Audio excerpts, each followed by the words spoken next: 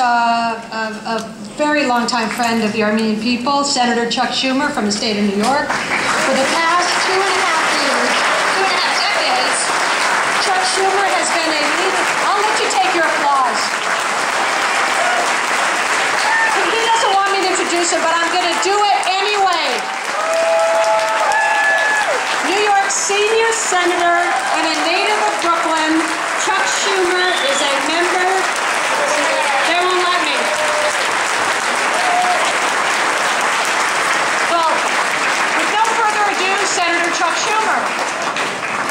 Well, thank you very much, Dr. Papazian, and it is great to be here once again to remember history, to light a candle for truth and justice. So I say to all of you, Hadev, Ketse Hayastan.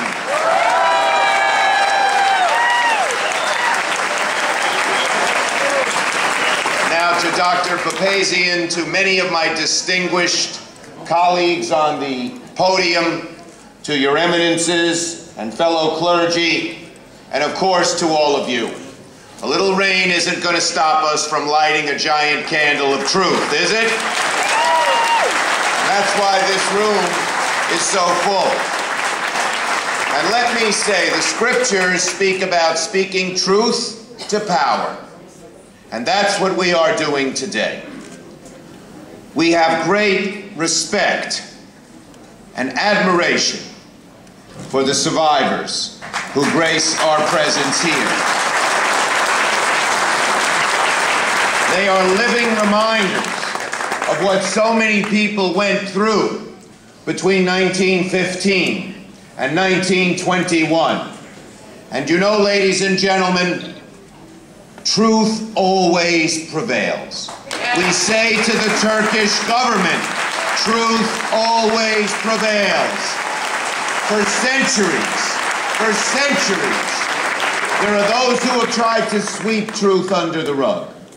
But truth always prevails. And we know what happened to the more than 1 million Armenians who died, not by accident, not because of a simple lack of food, but because, as history shows us, a plan by the Ottoman Turkish government to kill them. And you can kill people by bullets, and you can kill people by gas, and you can kill people by depriving them of food. But when it is a concerted plan to do it, it is genocide and nothing less. And we must call it that, and remember it as that. I was one of 15 senators who sent a letter just recently to our president. And in the letter, led by Senator Boxer, the letter said that President Obama should define the incidents in the Ottoman Empire between 1915 and 1921 as genocide.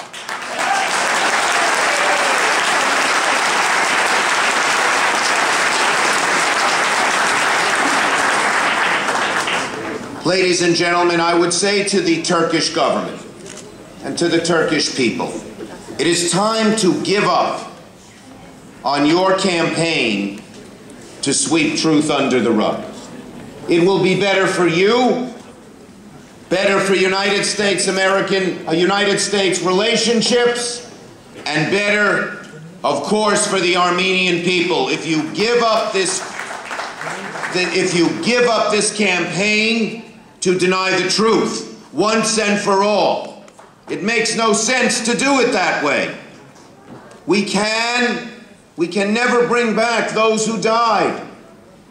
We can never erase the memories of those who were lost and the horror of what happened.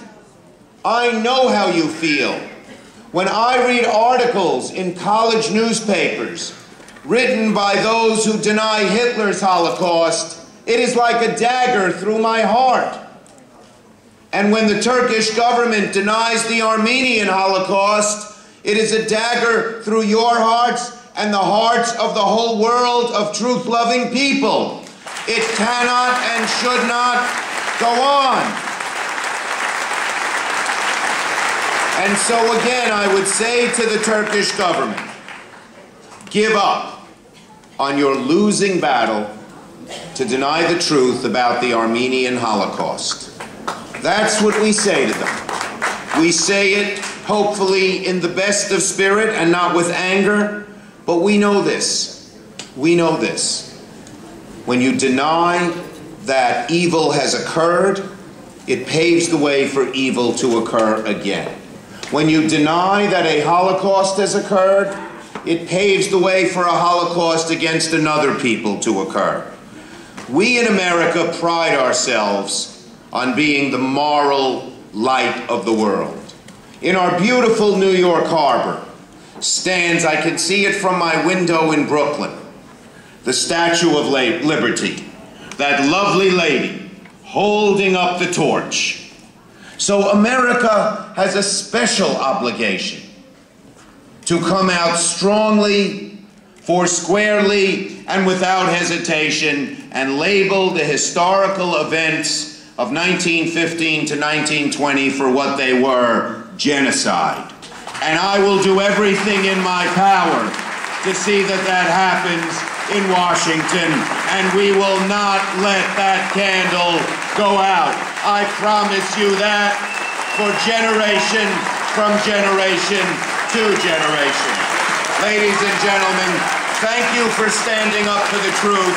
Thank you for standing up for your people. Stetsutun Ketse Hayastan.